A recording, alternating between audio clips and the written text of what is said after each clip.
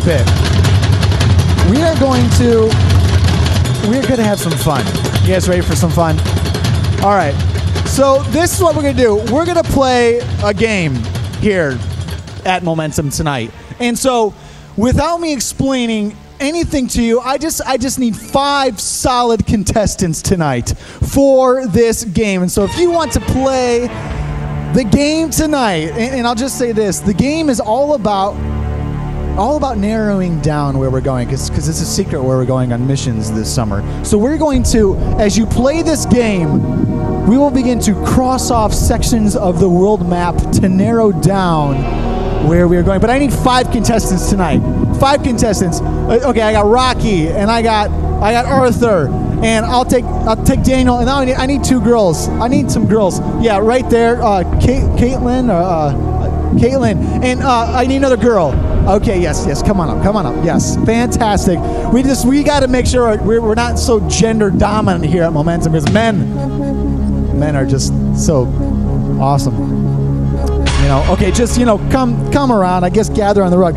So this is we call this game the Wheel of Destiny. Everybody say it with me. Wheel of Destiny. Okay, and so what happens is to spin the Wheel of Destiny, pay attention, it's very, very difficult, but to spin the Wheel of Destiny, you've got to crank this lever, which is it's powered through the ground here and through the it's with the cloud, really. The cloud is in the air, and so what happens is when you crank the lever, you spin the wheel on the digital wheel. So let's give it a try. Boom! Oh, let's see what it lands on. Okay, let's spin it again. Oh, there it goes. Let's spin it again. Eat worms. Okay, let's. Okay, I spun it twice. As you can see there. So what happens is when you spin the Wheel of Destiny, we got some Can we go through some of those options again?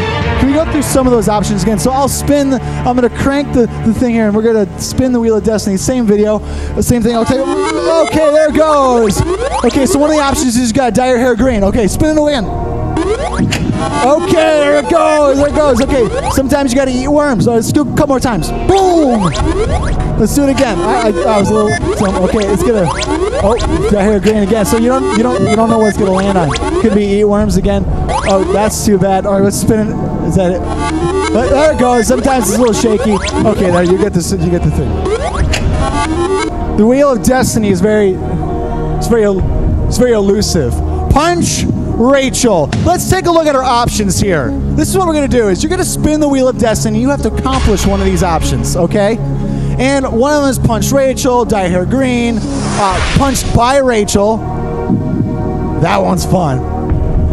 Shave one eyebrow, pie in the face, shave your head, eat worms, swallow goldfish, chug hot sauce, or shave both your eyebrows. And so what happens is when you do the lever, the wheel spins, and whatever it lands on, you have to do. And once you do that, then we will cross off a section. We'll narrow it down. You guys still good to question? Let's hear this. Hold on a second. Rocky's. I'm not shaving my eyebrows. Well, that's up to the Wheel of Destiny, Rocky, not me. Okay, who wants to spin the wheel first? Ladies first. Okay, Rocky. Yes, Rocky, spin the wheel first. And you'll spin the wheel. It'll tell you what to do. Once you do it, we'll cross off a section of the world map, and we'll narrow it down here, all right? Okay, Rocky. Don't be so nervous, buddies. But everybody say, Wheel of Destiny!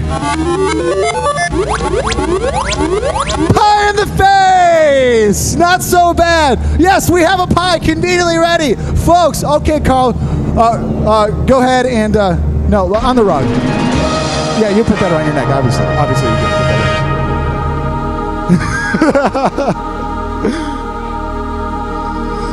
Let's do this. And there we go. All right, we'll have our lovely assistant. You can go clean yourself up if you want to. We'll have our lovely assistant cross off a section of the world map to determine where we are not going, as to narrow it down to where we are going. Oh. It's not Australia. It's not New Zealand. Or some of those random islands over there. Things like that. All right, who's next to spin the Wheel of Destiny. Hey, all right. Everybody say, Wheel of Destiny. What is it? Oh, pie in the face. Not so bad, not so bad. I'll tell you what, the chances of it landing on pie in the face twice are slim to none according to the digital wheel directions. You just stand on those on that rug, so we don't have to do much cleanup. Face the man with the pie. You can. Mouth open. She doesn't want that. She's not a wimp. Ah! Wheel up. Let me reset the wheel. Hold on a second. Okay, I reset it. Fantastic. Daniel, looks like you're kind of up next naturally where your body language is at. All right, hold on a second. Here we go. We got to cross off of something on the map. Hold on. All of North America. Oh.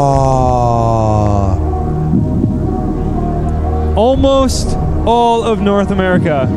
Okay, because our mission is here right now, right? We're always right here. Oh, confusing. It's very confusing. It's church world. All right, everybody say, Wheel of Destiny! Boom, boom. There it goes, folks. Pie in the face again! Again! And we've got another pie! Pie in the face! Just get him in the face. Don't even hesitate. There it is, folks. Oh, and take a towel. Well done. All right, well done. This is a big one here. This is a big one. I'm going for it. What is it? Asia. Oh, so Europe is still open. Europe is still open. Okay, put a smiley face in Europe. There it is. Thank you. Asia's gone. Sorry. All right, Arthur. Everybody say it with me. Wheel of Destiny. Oh, come on. And we got another pie ready to go. Another pie. What are the chances? Oh my gosh. That is a solid pie in the face. Well done. Oh. Well done. Sorry. His pants were tight. Sorry. Where should I cross off here? Just. Oh, whoa. Iceland. Iceland's gone. Iceland and Greenland are gone. They're gone. Last but not least. Hold on. How many? Okay. Wheel of Destiny! Yes! Pie in the face! I'm beginning to think this is rigged. And we have another pie ready to go. Give it to her. Don't even hesitate and don't feel sorry for her. Oh, shoot. Oh, no. Don't you wish you're... Where are you? Here we go. Europe's gone. And what? And half of South America is gone. Oh! That's all I'm giving. Come on, people. What a fantastic game of Wheel of Destiny. We're going to give it up for our wonderful contestants tonight. That's what I'm talking about. Well, actually, this game was just a lot of fun. And I'll give you guys a bit of a history. Our church has been doing missions for a number of years now. We really have been all over the world. And we've got what we want to play for you now is our actual reveal video for you guys. We're actually where we are going. This does narrow it down, but if I can get the stage to get cleared off, and because I'll kind of explain some things and we can clear the stage off. But we've been doing missions for a lot of years now. And we take our mission trips really seriously. And I'll just say this, when the video plays, I just want you guys to be cheering when they announce the different places that we're going this summer. Everyone's invited. Everyone can come.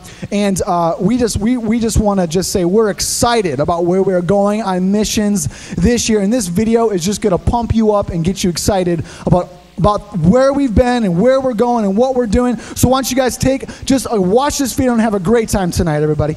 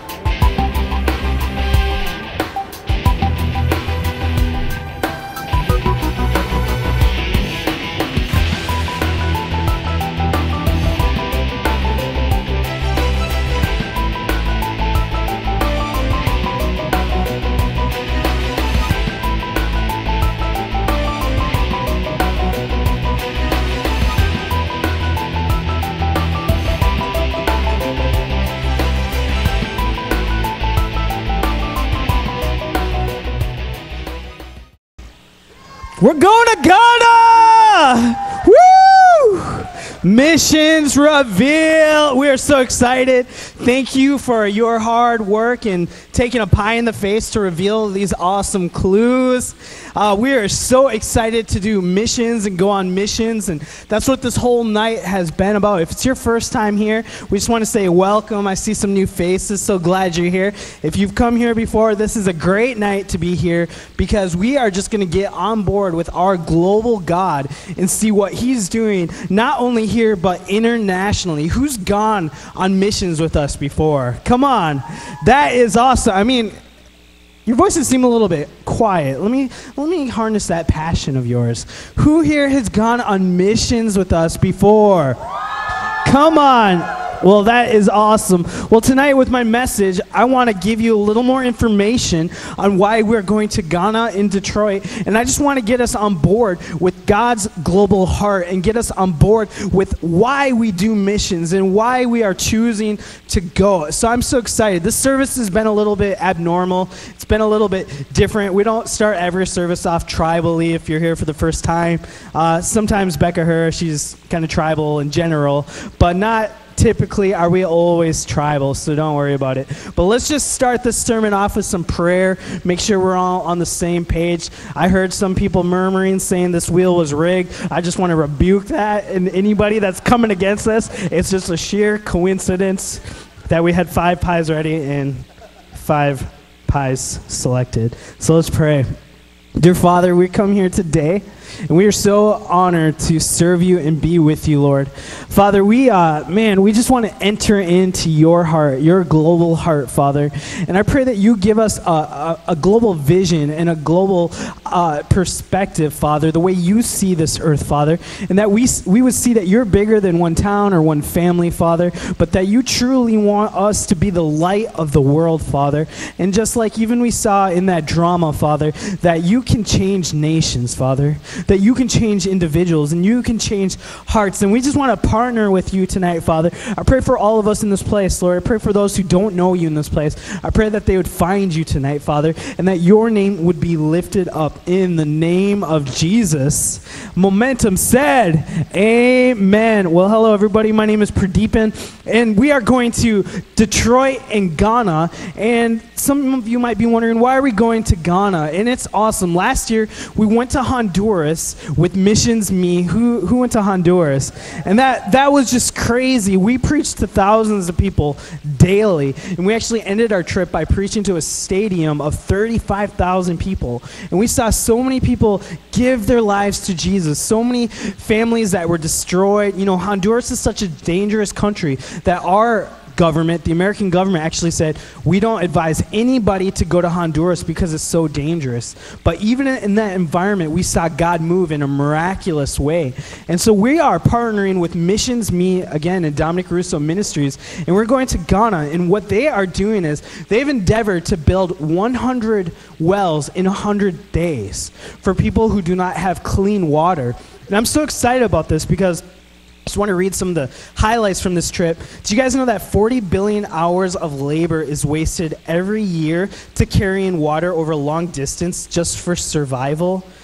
I mean, did you know that lack of clean water is bound to poverty? There's like some 2,000 people a day that die simply because of clean water issues. And so we're partnering with them because we see a need and we want to take a lead in partnering with them to bringing a solution. Amen? And so we're gonna help them. You know, the diseases from unclean water kill more people every year than all the forms of violence, including war. That is incredible, and we just think that's not acceptable. You know what I mean? We just don't think, as people that can help a country, that can make a difference, we don't think it's acceptable that people are struggling for clean water. It's just ridiculous. And so we are so glad that there's an organization that we can partner with to help people have basic needs and survive. And so you might be wondering, what are we going to do in Ghana? Why should I be excited? And you guys really should be excited. We're going to be part of us personally opening 50 wells in 50 African villages. We're going to help families gain access to clean water for the first time.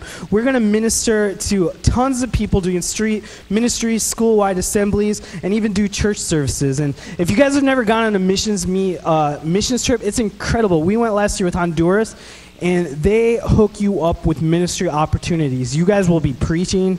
You guys will be sharing your testimony more than you know how to. You'll just be like, my throat cannot speak anymore. You guys will lay hands on the sick. You will see them recover. You will just begin great friendships with people. It will be awesome. Who's excited about Ghana? I mean, this is just an incredible opportunity. And I'm going to talk about more of the heart of this, but I just want to give you kind of an idea of what we're doing. And the second trip we want to do is we're going to Detroit. And Detroit, as you know, is, we're going to Detroit. Come on. Detroit, as you know, has seen better days, and some stats I just want to read to you is 60% of all children in Detroit are living in poverty. This is 40 miles away from us. That's unacceptable. The city, as you might have known, has been decreed bankrupt, a city that used to be one of the top cities in the world. 1/3 of the city is abandoned. 1/3. Who's explored some of these abandoned buildings in Detroit?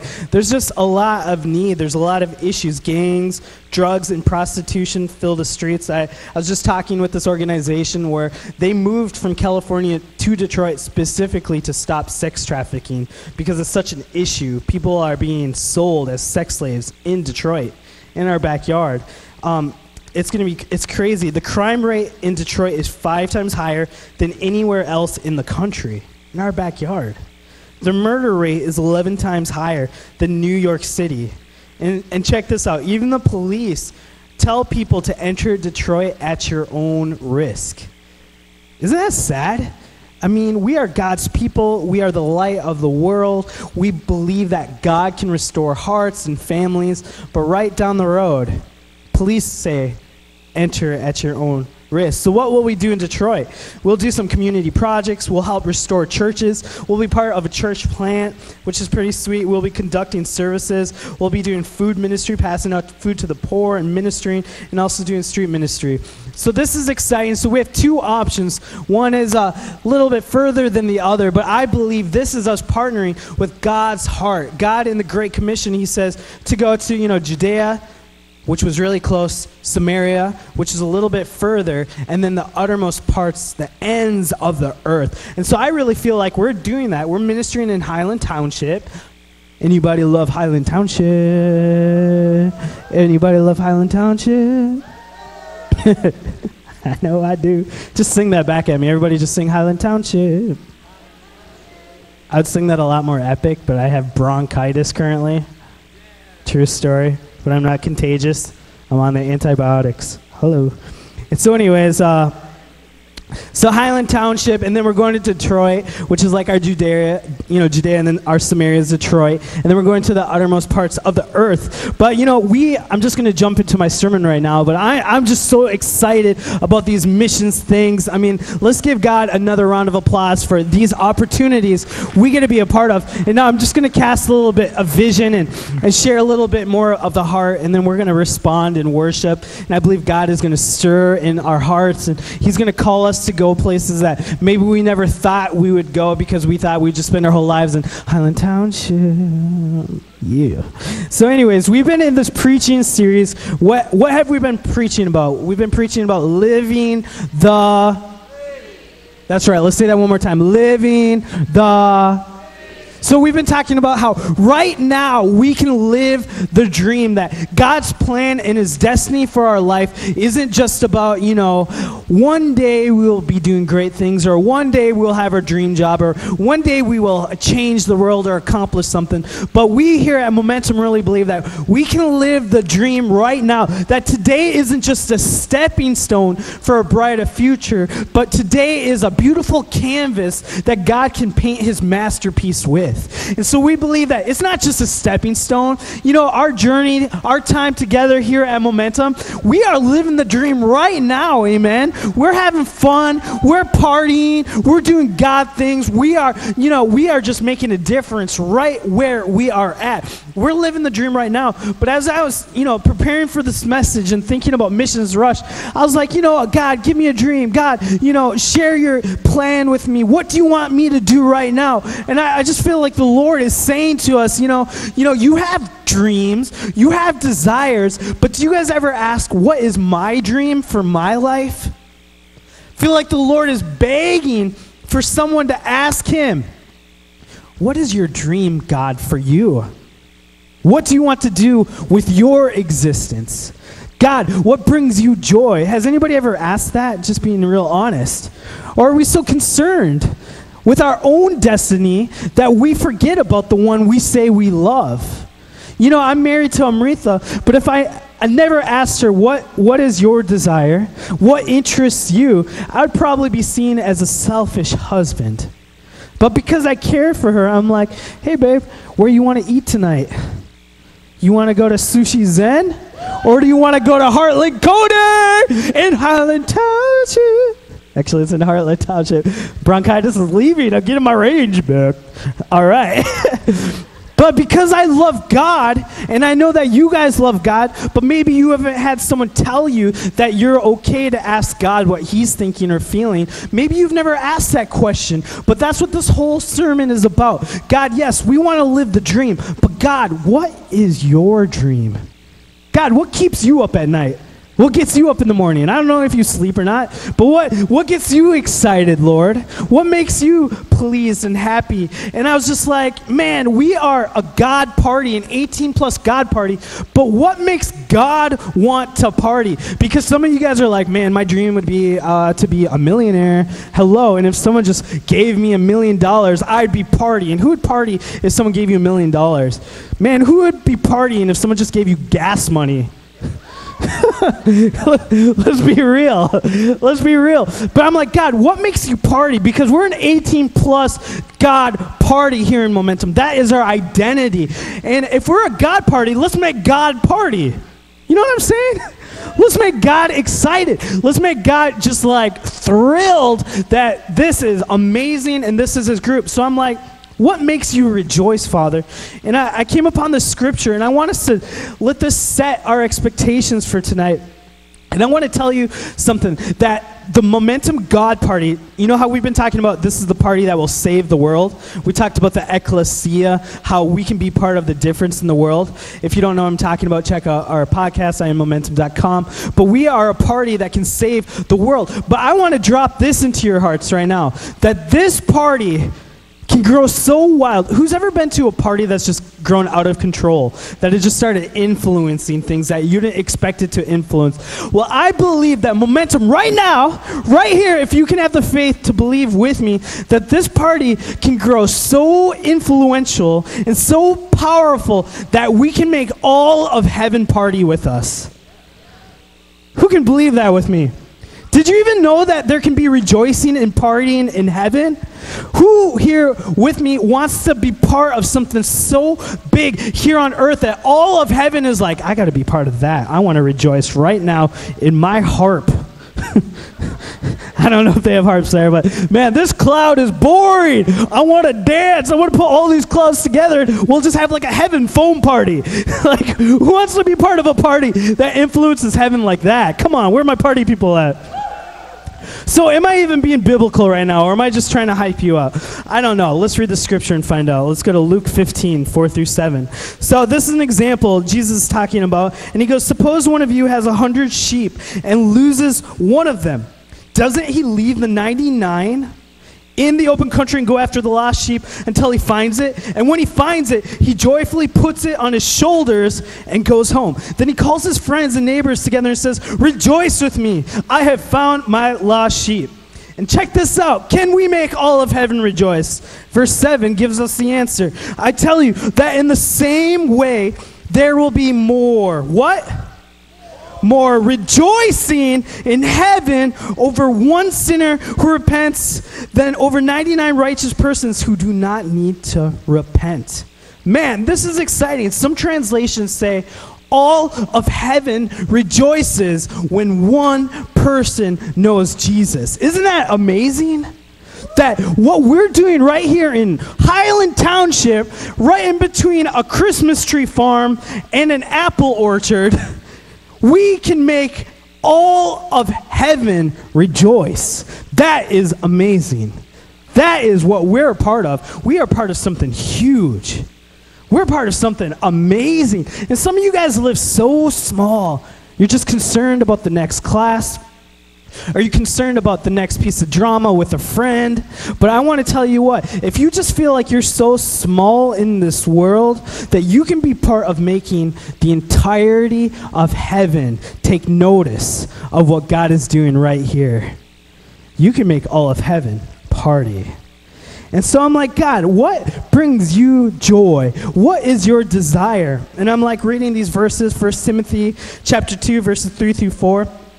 This is good and pleases, so what pleases you, God? And pleases God our Savior, who wants all people to be saved and come to a knowledge of the truth. All of heaven rejoices when people get to know Jesus and become his follower. 2 Peter chapter 3, verse 9. The Lord is not slow in keeping his promise, as some understand slowness. Instead, he is patient with you, not wanting anyone to what? Perish, but everyone to come to repentance. I love this because I feel like these verses give us a better perspective of God, because, you know, we talked about how we sometimes view God as the anti-party God, like people having a good time. That's not right. Oh my goodness, these people aren't, you know, they're smiling and laughing. That's not good. Or, oh, I feel guilty that I'm having so much fun. I should be, you know, crying in the presence of the Lord. That's what he really wants. No, God rejoices, and he doesn't want anyone to perish. In fact, he wants everybody to come to know him. And when they do, what does he do? He parties. Man, and for some of you, that's just like mind-blowing. You're like, oh my gosh, God wants to party? God wants to rejoice?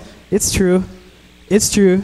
That's why we're so passionate about telling people about Jesus, because how many of you guys have seen someone come to know the Lord? And you're just like, oh my goodness. You see, like a lot of us, you know, I don't know if you're Christian or not in here, but I know for me, I wasn't always Christian. But when I became Christian, like, I was not lost. I was no longer walking like a blind person. You know, where I was dealing with suicide and, you know, depression, and I was dealing with just so many issues, you know, violence, getting 40 detentions my freshman year of high school, all that kind of stuff. I was just so broken. And then I found Jesus, and my life completely transformed. And I was just like, I need to tell people about Jesus. And I was seeing my family come to know him, and I would tell my friend, you know, hey, Jesus can really change your life. I know you're depressed, I know you're broken, but this really is an answer. I remember seeing my friend Adam, he got saved, and that joy, I just had a party. I just had to scream. Anybody scream in your cars when you're really excited? I do that sometimes. Not when anybody's looking, but sometimes I also get angry when nobody's looking, and I just like need to let out a roar. Anybody, where are my angry roars at? No, nobody's gonna admit it. All right, I see it. Wow. I'm kind of scared. So I'm just thinking, man, God, what is your dream? And when we look at the scriptures, we see that God's desire is that none shall perish, and that God is pleased when people get to know him, and that God will rejoice over one person who repents and gets a new life, a new start, than over all of us that are just keeping on going. Don't you guys want to please God? Don't you want to make him smile? Don't you want to make him rejoice? Don't you want him to have fun? Because God has changed my life. And I don't want it to be all about me. He's my lover. He's amazing. He's our Father. He's everything. And if he's not happy, man, I feel like I'm a really bad lover of God. And that's not what I want. And so Jesus, in going through this mission, he actually calls us something. And I'm just throwing a lot of scripture at you, but I'm trying to build a platform for this whole missions experience. But Jesus calls us something, knowing how much it pleases the Father when people become lovers and followers of Jesus Christ. And in this mission, Jesus says to the disciples, and really to us, he says in a book called Matthew, he says in the 5th chapter, in the 14th verse, he says, you are the world's light. And he's talking about Christians. He's talking about us. He says, you are the world's light, a city on a hill, glowing in the night for all to see. Don't hide your light. Let it shine for all. Let your good deeds glow for all to see, so that they will praise your heavenly Father. I love this verse because Jesus is trying to give us a tip on how to please our Heavenly Father. He's saying you are a light. You are meant to glow. You are meant to shine. And I believe, Momentum, that is the same thing God is saying to us, that us as Christians, as lives that have been changed, Momentum, you are a light. You are meant to shine. You no longer should hide your light. Man, hiding a light is it's not a good endeavor, especially when someone's trying to show off, and God's trying to show off through us being the light. He wants the darkness to be eradicated. And there's a lot of darkness in this world. How many of you guys have just looked at people and you're like, there's just more to life? There's more than what you're living for. You know, you're struggling with this little piece of darkness, but if only you could see how glorious God is, if only you could see a light, the little piece of truth or hope that I found it, everything would be different for you. You know, I remember when I was in high school, I was kind of a pyro. I like to burn things. Does anybody like to burn things? I mean, even right now, I see this, even right now, I see this candle, and I'm just like, I wonder if I could burn Stephanie Barber's hair. Like, I wonder, how much hairspray does she have in there? None. Good. And I'm just like thinking, man, I would like to burn stuff. Anybody just love to burn stuff? You're just like, fire. I want to burn. Some of you guys, like, something's rising up in you right now. And anyway, I remember I wanted to show off through the power of fire. I remember, you know, my full name is Pradeepan G. Manohar and Sivaratnam. Okay? Yeah, you can cheer for that all day. And so I remember I was in Coon Rapids, Minnesota, and I had this crazy idea. And I was like, man, me and my friends are hanging out. We like to set things on fire. What if we went to the busiest part of Apple Valley, Minnesota, and in the intersection, what if we spelt my full name? That's a long name. What if we spelt my full name in gasoline? And so we did. We grabbed some, you know, like lawnmower jugs, whatever those things are called, of gallons of water, or gasoline. And we went into the intersection. It was pretty late, so there wasn't a lot of traffic, and we just like pee. I mean, and the first letter was like,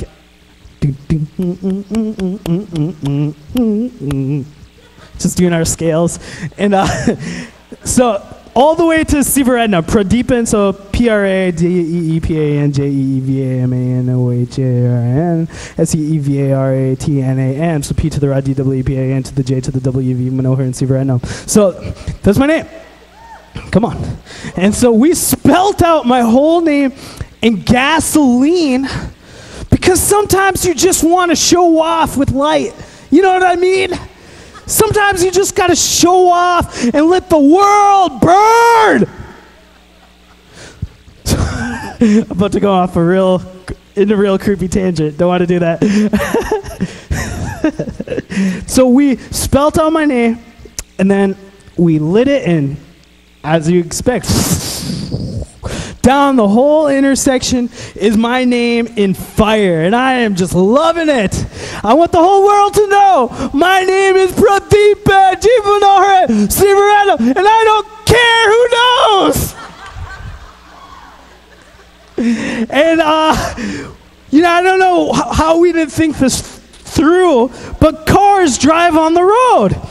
So cars start coming, and imagine this. Get your mindset into the mindset of someone driving at like 2 a.m. You're like tired. Oh, okay, gonna put my signal on. Mother, bro! What? What do you do? Do you go in reverse? Do you turn around? Do you drive through the fire? What do you do? Do you try to figure out, is that a name or a location or a paragraph? Like, what do you do? Man, I got so many fire stories. It's just crazy. But I just wanted to let the world know my name. I wanted to show off. But could you imagine how frustrated I would have been if, you know, I lit this fire and then my friend, like, all of a sudden had a lid in the perfect shape of my name and he just covered it? I'd be like, first of all, I'm really impressed that you have that lid, but why are you covering my name? This is a light. This is a fire. This is for the world to see. Why are you covering it? And I feel like with us, God calls us the light of the world.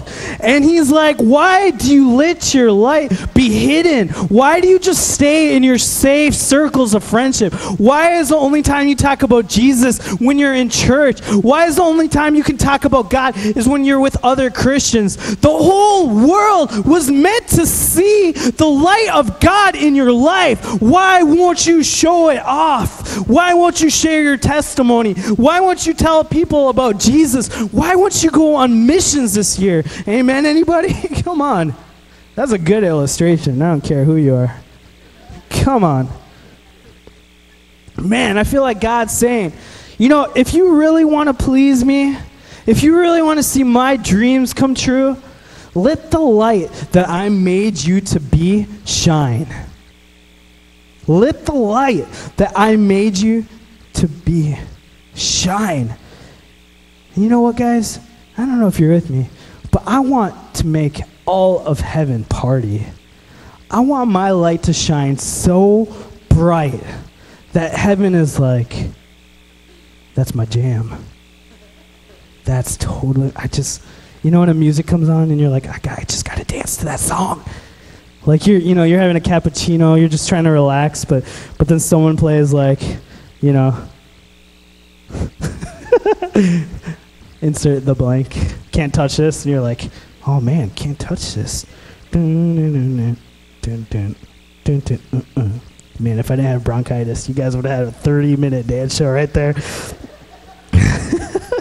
But don't hide your light. You know, I love the scripture, and I was reading this, and I was like, man, this reminds me of another scripture. And you guys might remember the book of Genesis, but it's the first book that we find in our Bible, the scriptures. But in the book of Genesis, we see that God creates the heavens and the earth. But the earth, when he made it, it was in complete darkness. But then he says something really interesting, and he creates a way for people and humanity and animals to see. And he says, let there be light.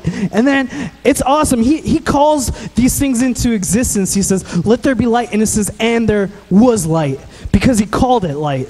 And in this passage that we see Jesus, he's calling us the light of the world. And I feel like the Spirit of God is saying to each and every one of us in your life, let there be light. And for some reason, we're different than our son in that we disobey.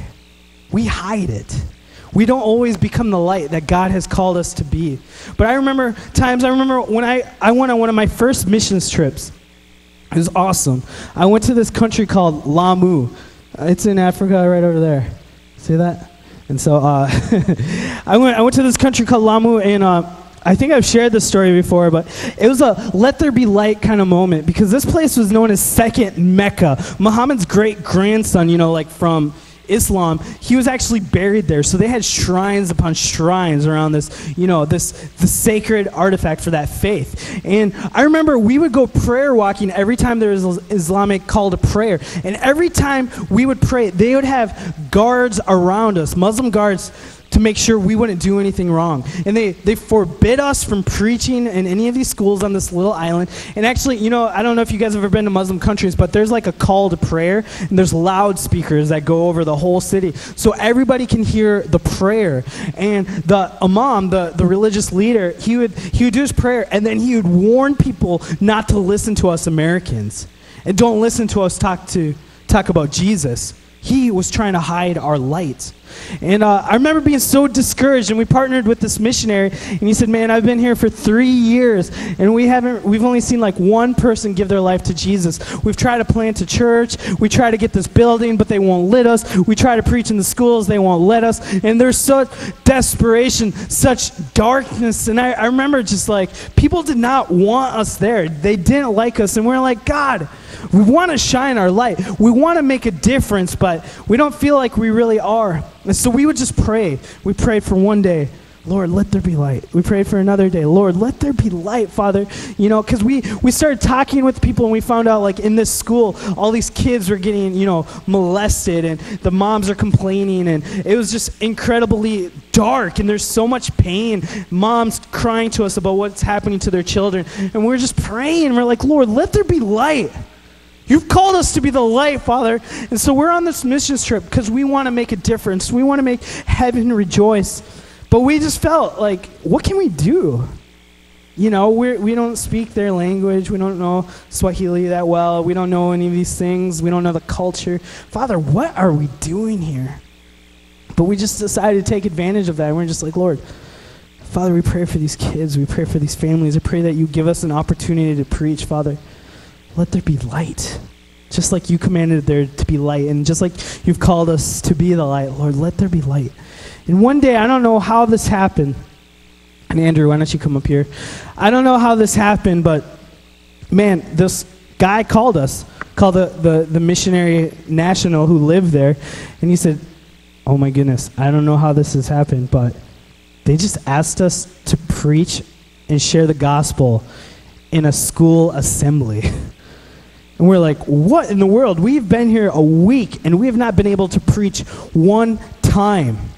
And we go there, we preach the gospel, give an altar call, and I'm not even kidding you. We preach boldly. People are hiding, looking in through the windows. They don't want to be caught. But it was a full house inside with the kids, adults all around the entrances. And we give an altar call, and I'm telling you what, as we pray, let there be light, man, in that dark, dark place, somehow a light appeared. And people, one by one, began giving their life to the Lord, coming up to the altar and saying, we want Jesus. We want hope. We want a new chance at life. And people began to come up to the front, and we started praying for them and crying. People, we didn't even pray for this, but they just started getting healed. And it was amazing, and people started getting filled with the Spirit. And it was incredible. And God did an incredible thing. And just like, you know, we prayed, and just like we asked, God's light began to shine in the darkness. And when we chose not to hide our light anymore, we saw that we could be a part of making heaven party, making God's dream come true. We were living the dream. And man, we have a part to play. We have an opportunity to do this very thing. Lord, let there be light in Ghana.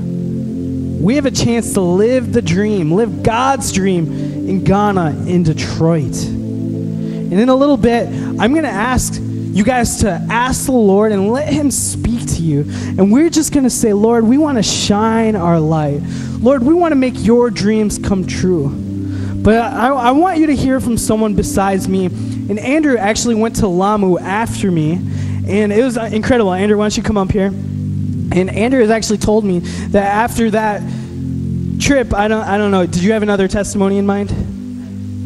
Plenty of testimony. But tell them what happened, because he actually went to Lamu the year after I went there, this island off of Africa. And when I went there, there was no church building or anything. There was no receptance to the gospel. But why don't you kind of conclude that story and then share another testimony of partnering with us in missions, all right?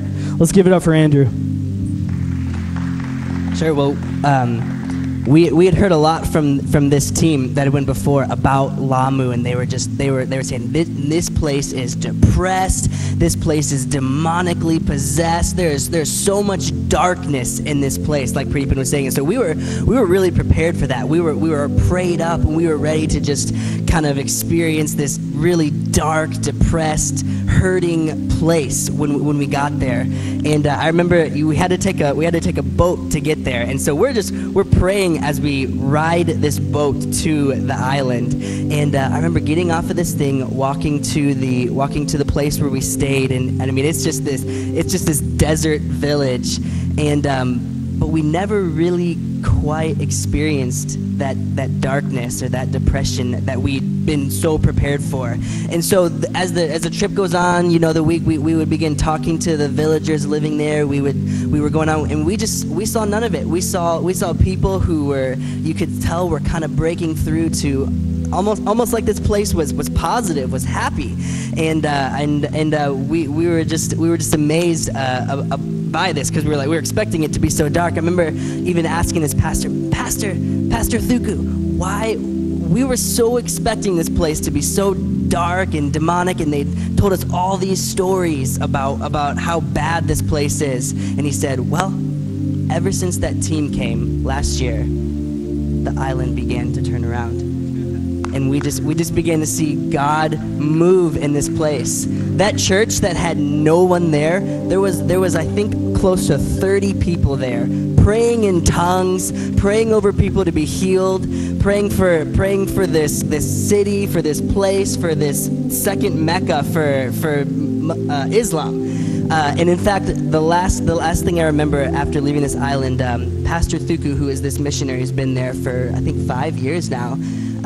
As we were leaving, one of the head imams on that island asked Pastor Thuku to come to his house and pray for his son, who was struggling with drugs and demon possession and just stuff. So this imam, who was, had kind of a grip of that island, if you can imagine, he was asking God, our Lord, our Savior, Jesus Christ, to come and be the light in his own household as we were leaving. That was amazing. Thanks, Andrew. That's awesome. Man, I just love that, and I wanted Andrew to share that because we're just normal guys. I mean, we were in college at the time, and we just said, Lord, let there be light. Why? Because we love you, Father. We want to make your party an awesome party. We want to make you rejoice. We want to make you happy. Father, we want your dreams to come true. And I believe right here in Momentum, God is raising up some people that aren't just going to be selfish in their faith, but they're saying, maybe you're saying right now, man, I want to make God happy. I want to go on missions, or I want to help spread the light of the gospel. And man, I just want to tell you, a great opportunity for you to do that is by going on missions with us. By letting this party go international. By letting this party truly change the world in Ghana and Detroit. And we're going to create an opportunity. We're going to have packets out there that you can have that will give you more information on the details of when we're going and what it will cost, and some more testimonies of what exactly it will look like. But what I want us to do right now is I want us to just say we're open. Lord, we're open to go. Father, we're open to shine a light for your glory. And so what I want us to do right now is just bow our heads. Let's make this a moment where God can speak to us and he can stir our hearts. Some of you in this place are thinking, I want to be the light that God has called me to be. Some of you in this place are saying, I've been hiding my light, but I want to be open to letting it shine like it was always meant to shine. Ask the Lord to speak to you. Ask the Lord, Lord, should I go? Father, do you want me to go on missions? And I'm not going to make you raise your hand. I'm not going to make you make a commitment right now. So I want to encourage you guys to let the Lord speak to you as we go into this time of worship. Let him speak to you about where you should go, whether you should go to Ghana or Detroit, or how you can let your light shine right now. But I believe he will speak to you. Will you follow Jesus? Will you follow his voice? Will you decide to give him your all and stop hiding your light? So we're going to go into a time of worship right now. Just want to let you know that these altars are open. You can stand up or sit down, but let's make this a reverent place where God can speak to us and we can worship his name.